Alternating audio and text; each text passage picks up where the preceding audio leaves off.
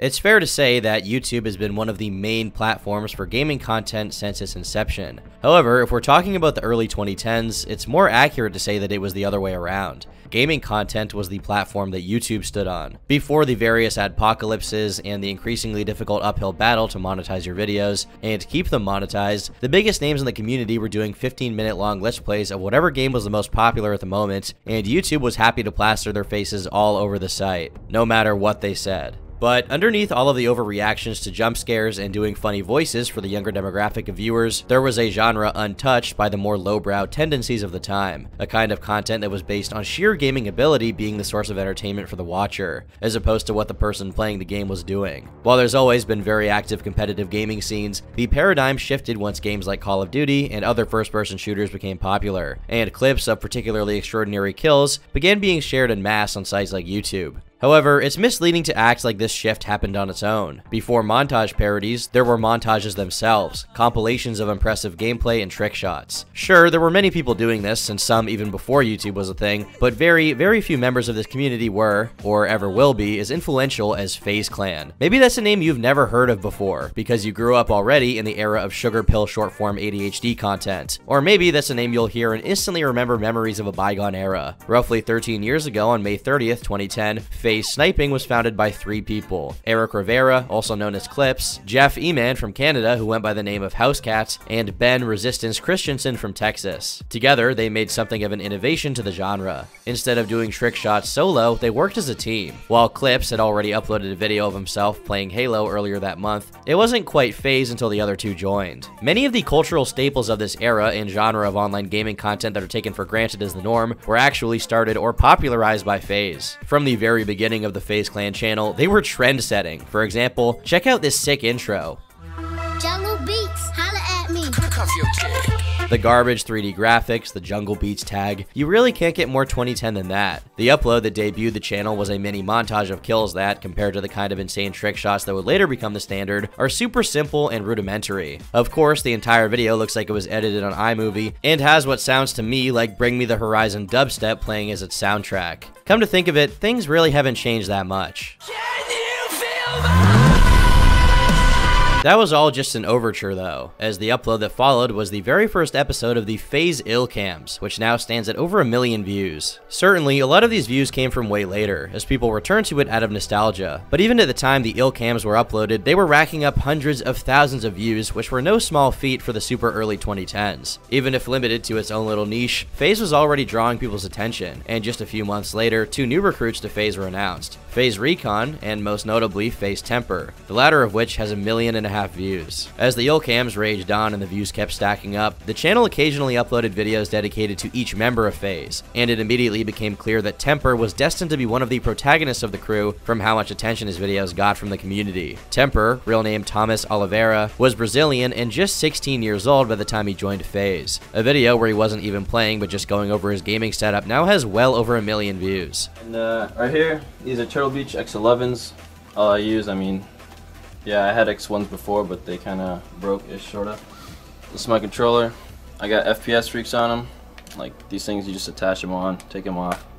However, his star power would soon be matched by another recent recruit, FaZe Fakey. His introduction to the team has almost 2.5 million views, which was initially driven by the fact that on his solo YouTube channel, he had already been uploading clips of his own that had gotten some attention. Later on, he would post tutorials to the FaZe channel, showing off his trick-shotting acumen. It's worth noting that, at this point in time, these guys were playing on Xbox controllers instead of keyboard and mouse, which added to how impressive it was overall. Between the Illcams, Temper, and Fakey, FaZe was consistently making numbers, and by April of 2012, they hit 100,000 subscribers. Later on, as they noticed how particularly popular those 2 players were, a collaboration between them was posted and made waves, with a staggering 3 million views. Capitalizing further on the kind of content that was working, FaZe started another successful montage series called Sniping with Style, and the former seemed immune to failure. Not much later, the previously mentioned 100,000 jumped to 300,000, and as the montages graduated from Modern Warfare 2 to the recently dropped Modern Warfare 3, FaZe began taking proportions never expected by its founders. Gradually, FPS gaming and FaZe became synonymous, and in late 2012, the channel hit 1 million subscribers. Mind you, around the same time, PewDiePie was reaching 2 million, so having 1 million was a lot more meaningful than it is nowadays. Their success hit new records after the release of Black Ops 2, and a video they posted of the first montage featuring the game is at almost 8 million views now. In the beginning of 2013, another significant member was added to the team, FaZe. While new recruits were still joining the team, it slowed down now as FaZe was already relatively famous, and everyone who was into gaming wanted in. Because of this, instead of manually looking for and handpicking the new recruits, FaZe started hosting the FaZe 5 Challenge, where people would submit their channels and montages to be evaluated and considered for recruitment. At this point, the emo music and dubstep, as well as the grimy graphics, had now given way to slightly cleaner packaging, though very much retaining the essence of the monster-drinking PC-bound lunatic with bags under his eyes from playing through the night that composed the majority of the people watching the content. And some people, to this day. Don't know who though. Shortly after, FaZe announced their line of clothing, which again was something reserved only for the higher caste of YouTube at this point in time. The idea of YouTuber merch was insane. We can't go back in time to verify, but I'm pretty sure wearing this to LAN parties in 2013 was considered refined high fashion.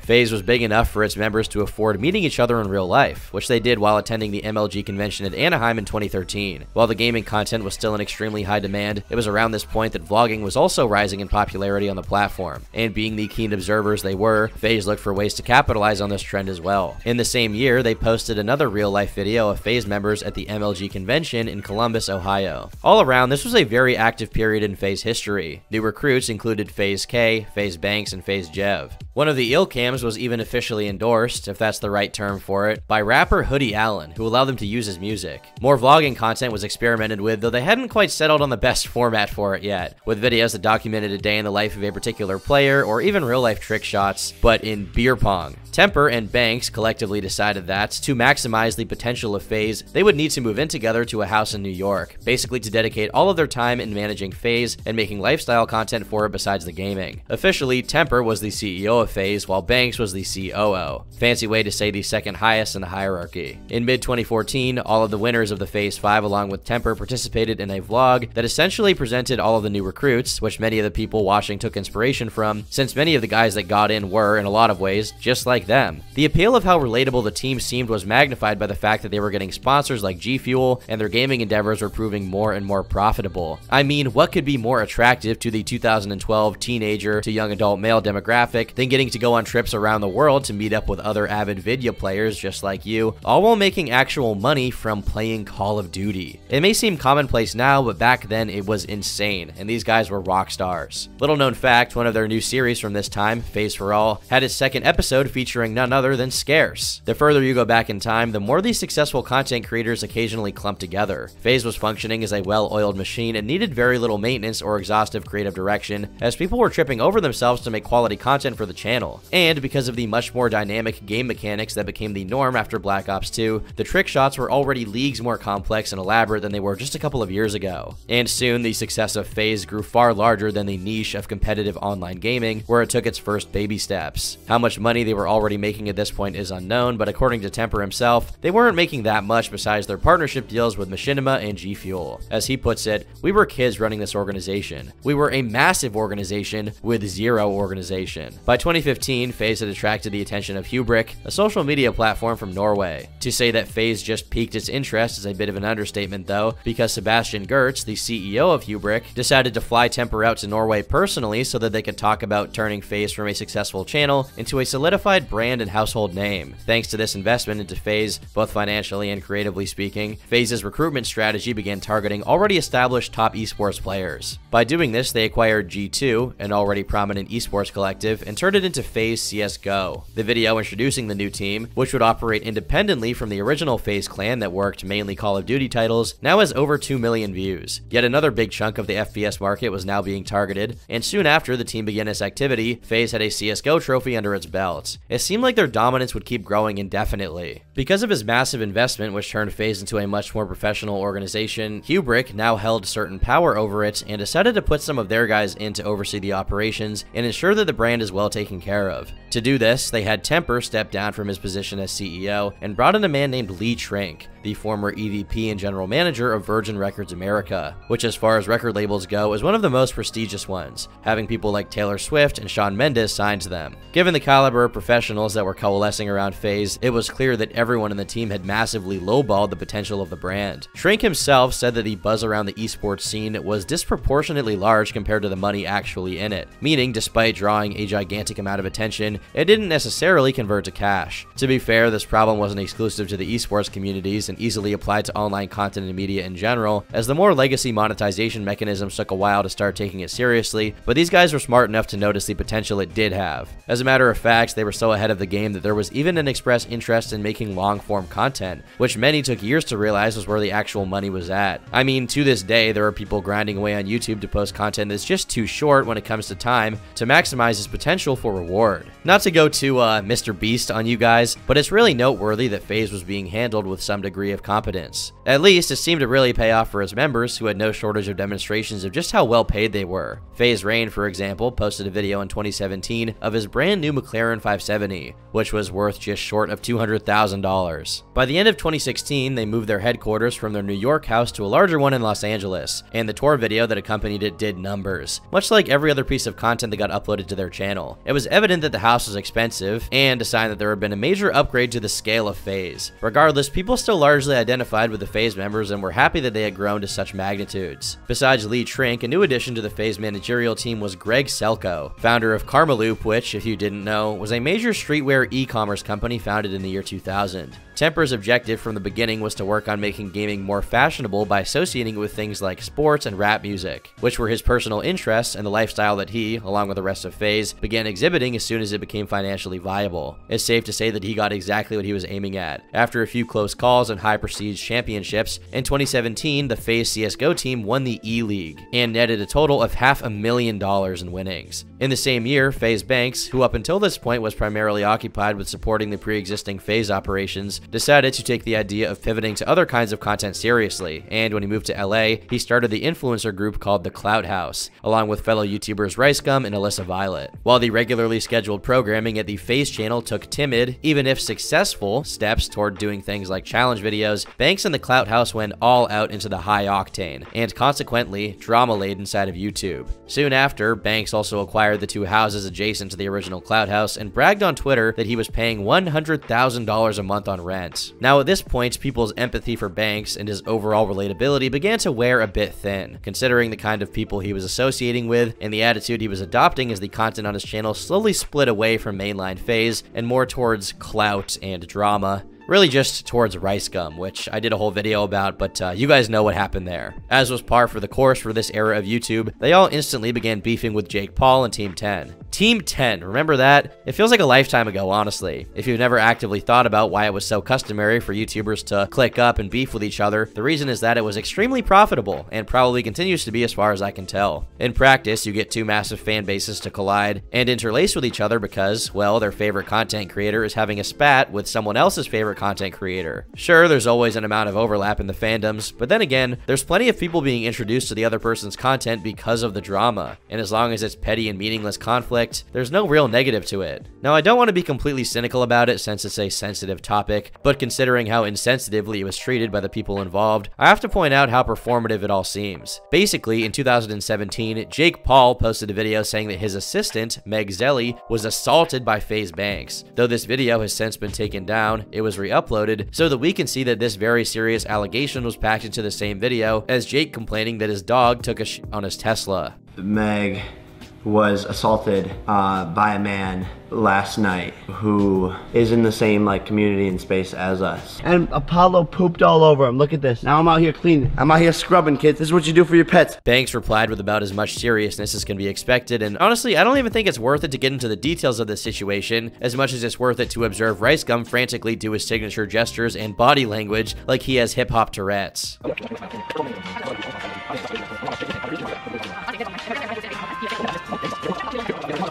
Soon after, Logan joined in. Banks made a video called Meeting Jake Paul in Person, in which he does not actually meet Jake Paul in person. Shocking, I know. Then, a member of Team 10 who supposedly witnessed everything that happened the night the assault allegedly took place did an interview with Banks, exonerating him of all the accusations. For a while, even though it was settled, the whole thing lived on as a barnacle on the Jake Paul versus Rice Gum beef that was going on. Eventually, it culminated in a Drama Alert episode into a full-on Clout Gang versus Team 10, with Banks making a follow-up call-out video with legacy commentary video transitions that I feel oddly nostalgic for, and I honestly like to this day, even though I'm well aware that they are garbage. Without further ado, let's get into it. What the hell does Rick and Morty have to do with anything? Like, why is Rick here? Why is Morty here? Why are they sitting on the couch? Why is this here? Speaking of the devil himself, Keemstar went on to participate in other FaZe members' videos, such as FaZe Censors teaching Keemstar how to work out. Regardless of how stupid and trashy all of this stuff seems now that we're looking back at it, it pretty much ran YouTube for a good while. While all of this was going on, the OG FaZe Clan channel was still grinding out its usual content like always, even going as far as playing Call of Duty with Lil Yachty, who, at the time, was one of the biggest people when it came to trending rap. Their goal of diversifying the content to get attention from as many places as possible simultaneously was a massive success, and the fruits of their labor soon made themselves manifest. As in 2018, FaZe opened its A-Series funding round, which is finance cell jargon for becoming available for private investors that want to chip in. This move proved extremely popular as the list of investors was star-studded from top to bottom. Multiple A-list musicians including Pitbull, multiple basketball players, skateboarders, music executives, radio hosts, actors, and even Jimmy Lovine himself, the co-founder of Interscope Records, which is one of the biggest labels ever, to put it mildly, put money in. All in all, the investments totaled 40 mil, which meant that faith in the success of FaZe was at an all-time high. To top it all off, in January of 2020, they received an extra $22 million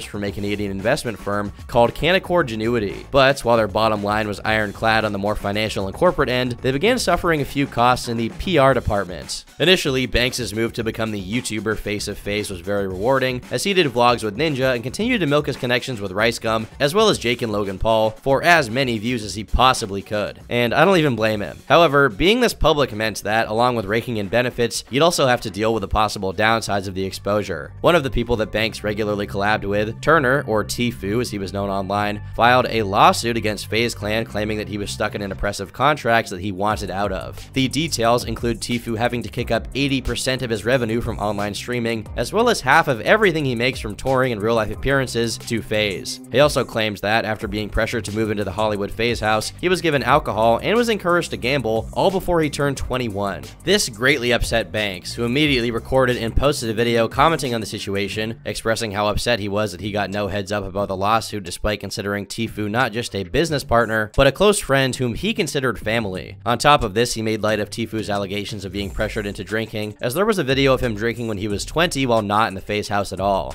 The point of Banks' video, which seems noticeably a lot more serious and far less performative than any of his other drama videos, was not that Tfue was a bad person, but that given Banks' history of going out of his way to help him out, this matter should have been settled out of court and behind the cameras. It's worth noting that after the response to Tfue, Banks stopped uploading altogether, and that trend has persisted today, 3 years later. Tfue's reply was short and blunt, focusing primarily on his contract with FaZe Clan and how purportedly abusive it is. In this video, he repeatedly asked for permission to show his audience the contracts themselves, which according to him were self-evidently exploitative. Another FaZe representative, Seabass, came forward and addressed Tfue's concerns in a video where they reveal that, as the management changed over the years, FaZe had already attempted to renegotiate Tfue's contract with him many times so that the terms wouldn't be as bad as even they recognized them to be. Seabass claims that, during these negotiations, Tfue ranged from uncooperative to outright unresponsive. Now, while it's certainly noteworthy that FaZe didn't just leave Tfue out to dry and actually try to figure out a better agreement, it is a bit of an obfuscation from their side to neglect the facts that the bottom line was that they didn't want to let Tfue leave FaZe under any circumstance because he was just too profitable for them. Of course, the excuse given was that they thought the fans deserved better, but over time it became clear that letting Tfue simply leave was something they never intended to even consider, because that meant losing one of their main assets. Seabass claimed that FaZe had collected about 60 grand from their percentages on Tfu's partnerships, while Tfu himself made millions. But this didn't remedy the problem that Tfu was bringing up in the first place. FaZe's official reaction then crystallized into a counter lawsuit claiming he had earned over $20 million from streaming and hadn't shared any of it with FaZe despite being contractually obliged to do so. The suit was also alleging that the campaign over-revealing the contract caused extensive damages to FaZe's public image and did not respect their agreement that Tfu would keep his terms with FaZe confidential. Last but not least, FaZe was claiming that Tfu's objective with all of it was to lay the groundwork for a rival esports company of his own, which again would be a massive violation of his contract, which basically forbade him from doing so. This was because around the same time Tfu was leaving, his main partner in the organization, Dennis Lepore, or Cloaksy, was also leaving, and they promptly moved to New Jersey together. However, when asked about this on Twitter, he claimed his departure from FaZe had nothing to do with Tfu, despite the timing. Tfu's lawyer responded to the lawsuit saying, FaZe Clan's lawsuit in New York is a ridiculous and obvious attempt to avoid the consequences of its clear violations of California law. Filing the lawsuit in New York is actually an admission that FaZe Clan has no defense to these violations of California law. Ask yourself, why is FaZe Clan afraid to litigate its wrongful conduct in California? The answer is obvious. FaZe Clan will lose. In the New York lawsuit, FaZe Clan actually admits to violating California's Talent Agencies Act by procuring employment without a license. Equally egregious is the fact that FaZe Clan is suing Turner under its illegal contract for the monies it publicly represented that it was not collecting. This is the first time in the history of esports that an organization has had the audacity to try and enforce contractual provisions that are so clearly illegal against one of its gamers. However you cut it, this is a terrible situation for all parties involved, but ultimately, Tfu had every right to want out of his relationship, even if he did sign the contract and agree to the terms. There's no clear conclusion to draw from this besides the fact that corporate attitudes and contracts tend to be very antithetical to organic, healthy relationships, but I digress. The fallout from this very public conflict was extremely detrimental to FaZe at a period when PR was of utmost importance since they were trying to raise capital to establish the brand. Immediately following the breaking of this news, it was revealed that FaZe had signed a player called Highski when he was just 11 years old and pressured him to lie about his age since the rules clearly established that players below the age of 13 couldn't be admitted into FaZe. Regardless of this rough patch, the rest of the year 2020 was looking pretty good for FaZe. Since their business mostly relied on operations that didn't require anyone to leave their house, they went by mostly unscathed through the pandemic. In March, they dropped a video revealing the new FaZe house, which was worth a whopping $30 million, and at this point, the disconnect in the content was becoming blatant, as it felt less like FaZe and more like Jake Paul with a gamer overcoat. If you were to look at the uploads from this period, there would often be multiple consecutive non-gaming uploads of just vlog and lifestyle content, and when there was gaming stuff, it would be Fortnite, which despite still being really popular, felt a lot more like following what was trending as opposed to innovating or what made FaZe what it was, which was COD. But despite some people disliking it, anything FaZe did was extremely popular and profitable. By June, they announced their co-partnership of Drink Control, a company that made meal replacement high-calorie drinks, which was very much an on-brand move as far as marketing it to gamers, considering some guys will go as far as pee in bottles so that they don't have to make trips to the bathroom while trick-shotting. I'm sure offering this demographic a way to drink their meals instead of having to go through the hassle of eating is an easy sell. By the end of the year, FaZe Clan was reportedly worth over $300 million, and its revenue was estimated by Forbes to be $40 million, ranking them as the fourth most valuable esports company in the world. One of their many endeavors that they invested in was FaZe Studios, which was created to produce movies under the FaZe brand. Their first film production was called Crimson, a horror movie about FaZe Rug moving into a house without knowing creepy haunted clowns live next door. Yeah, not exactly breaking the stereotype of YouTube content creators making consistently terrible ventures into the film industry. Nevertheless, it's pretty hilarious to think that there's a full-on horror movie out there that stars FaZe Rug and is edited like a FaZe vlog but with spooky music in the background. Some movie critic channel should watch it and make a video about it. You guys should have dollar signs in your eyes. Now, to their credit, they also have other productions, such as a reality show for Quibi centered around a recruitment contest for FaZe. Regardless of how silly some of the extremities of the FaZe brand had become, the money these guys were moving on the regular was anything but. By June of 2021, they got featured on Sports Illustrated, which was pretty major considering that, at that point, no other esports conglomerate had achieved that feat. That same year, FaZe was orienting itself towards becoming a publicly traded company, and to do that, it would merge with the special purpose acquisition investors B. Riley Principal, which as far as financial companies go, was about as straightforward and boring as they come. So it was a bit surprising that they'd be willing to go out on a limb and merge with FaZe of all things, but that really just shows the money they were taking in. The expected initial valuation of FaZe when it entered NASDAQ was the surprising figure of $1 billion, a major leap from their previous valuations. Just in the process of merging, they would be getting $291 million from B. Riley and would be renamed into FaZe Holdings Incorporated, I guess because it gave them more credibility as a company than Clan. When speaking about this very major move towards a much more cut and dry corporate version of FaZe, Lee Trink said, "In our short history, we've evolved from a disruptive content generator to one of the world's most decorated and successful esports franchises, and now into one of the younger generation's most recognized and followed brands globally. We believe FaZe Clan is becoming the voice of youth culture, a brand that sits at the nexus of content, gaming, entertainment, and lifestyle in the digital native world. This transaction will provide us both capital and access to public markets, which will help us accelerate the expansion of our multi-platform and monetization strategy." While all of this did seem very solid, it painted a very different picture of FaZe than what people came to expect, especially considering the kind of antics the members were still regularly getting into. I mean, one of the company's board of directors was none other than Snoop Dogg, although what his actual involvement in the company is unknown. I suspect it was nothing. In July of 2021, the merger was finalized with FaZe and B. Riley, but with a valuation of $725 million instead of the original billion. While still an insane figure, it led people to wonder if this drop in value came as a consequence of FaZe's structure being less financially concrete than it presented itself to be. Another thing that raised widespread doubts about FaZe's financial regularity was the fact that in 2021, FaZe K became one of the main representatives of the infamous Save the Kids crypto scam. Other FaZe members that got involved were Jarvis, Tico, and Nikan, who were all suspended from FaZe for their involvement in the scam, while K was outright kicked. A year after their deal with B. Riley was finalized, FaZe finally went public,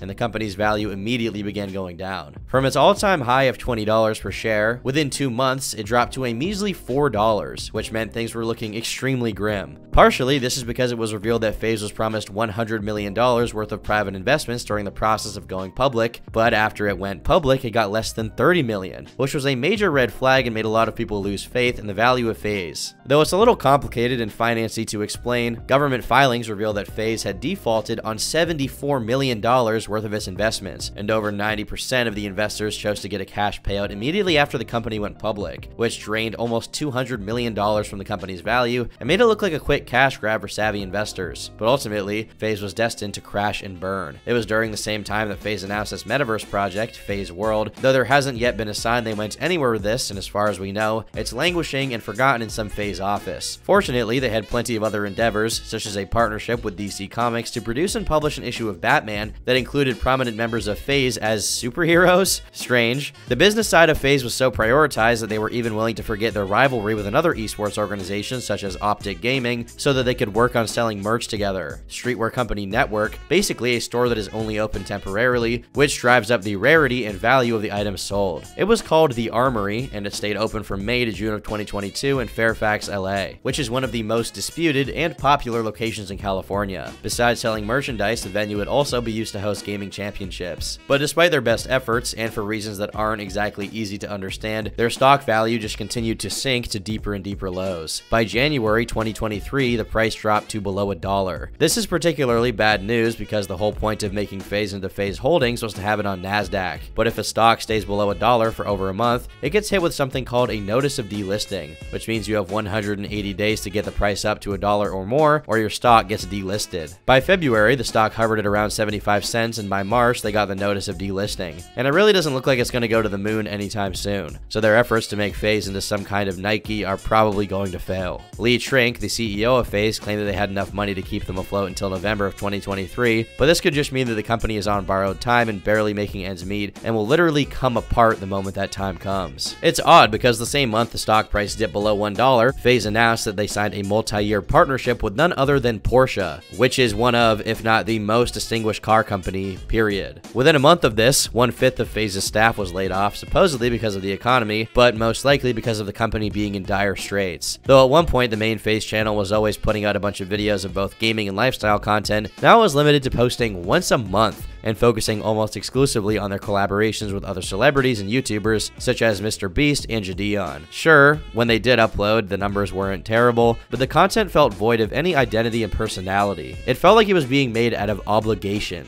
Notwithstanding, some of the most important members of FaZe that originally drew a lot of people into the content were now mostly absent. For a long time, people have been commenting that they missed the old FaZe and expressed their fears that the brand will be swallowed up by the corporate side of things, something that many claim happened to older YouTube brands like Smosh.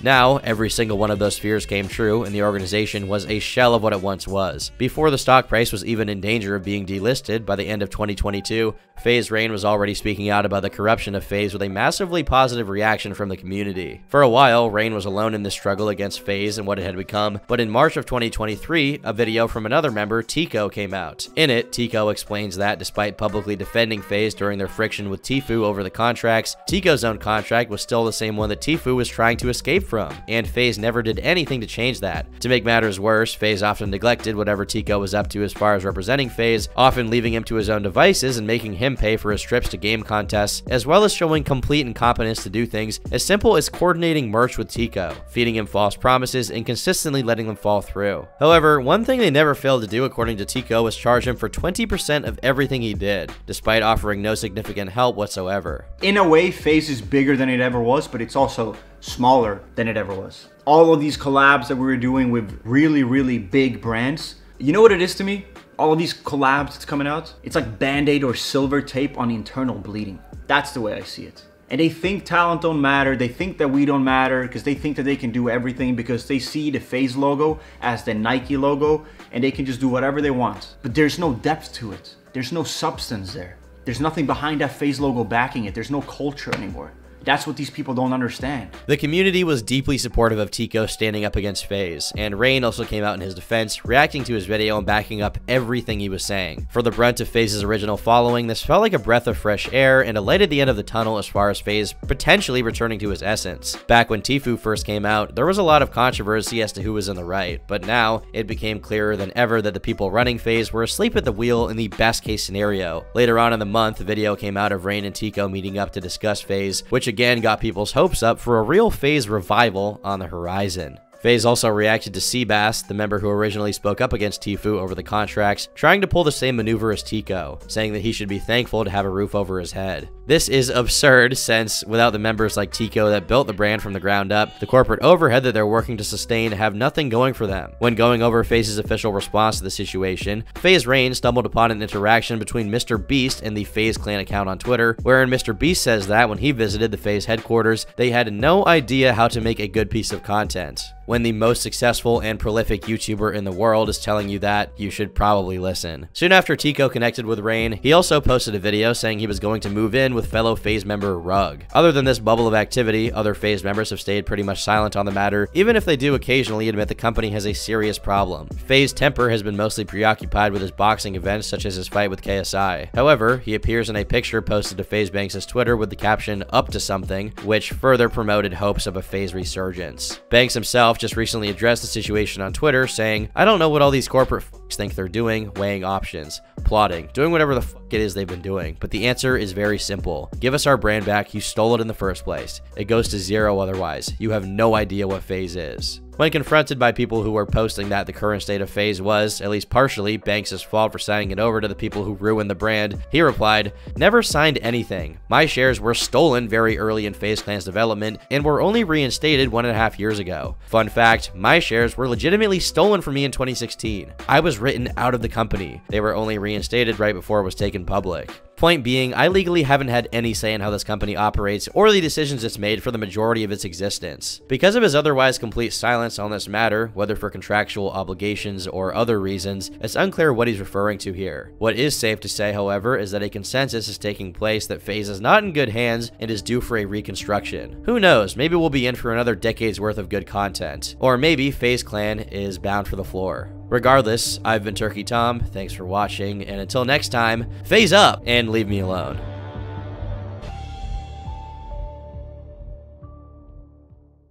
I've heard it 1,000 times before, and it's just not that funny anymore.